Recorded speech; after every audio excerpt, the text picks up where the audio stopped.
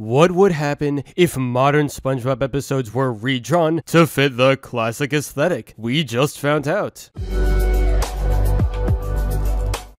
SpongeBob has been on the air for more than 2 decades, and he's changed in more ways than one. Seriously, the show feels completely different. The easiest way to figure that out would be by watching a classic episode, and then immediately a newer one. It's like night and day. Well, the discussion has made its way online again, this time through a phenomenal Twitter post. Artist Yin Yang Geo posted images that turn modern stories into the look of Season 1. First up, we have SpongeBob and Squidward on a delivery mission. When this is changed to fit the iconic look of the earliest era, it almost feels like a sequel to Pizza Delivery. That's pretty rad. Here we have SpongeBob and a food mascot, but then it looks even more welcoming in the older style. I think Yin Yang Geo's third image is by far the best of the bunch, which takes the spooky ghost scene and makes everything a bit darker for its Season 1 counterpart. If you took away the watermark, this could genuinely pass for some kind of SpongeBob lost media. Yes, it's that good. The fourth example is Sandy with Mr. Krabs and SpongeBob, which translates well. These pictures have gotten people talking again. Some are pointing out that Season 1 offers a more warm, homemade feeling to it. Some say that the modern style is too bright and clean, leaving little room for personality. Seeing them side by side is a great way to talk about their differences, so I guess I may as well say my thoughts. Sure, if I had to choose between these two on what I prefer the show to look like, I would go with left, hands down. There's something about it that's really pleasing on the eyes, making the characters wholesome.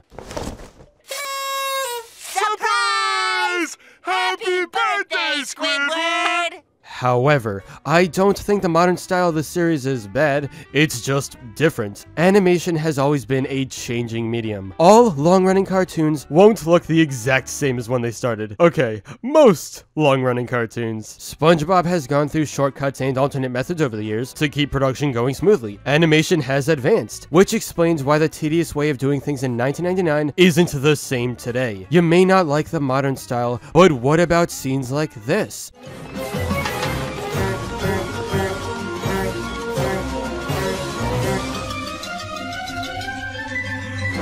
You can see the smoothness of the movement, feel every single frame, and the vibrant nature of the show in a way that couldn't have been the same in Season 1. But at the end of the day, I love the look and feel of early SpongeBob more than anything else in the show. Still, there are great aspects to the modern look that I think are underappreciated. Despite being digital, everything is drawn by hand and full of life. Things may be different, but that doesn't mean they're bad. Anyway, which of these styles do you think works better for SpongeBob, or are they about the same? Let's talk in the comments.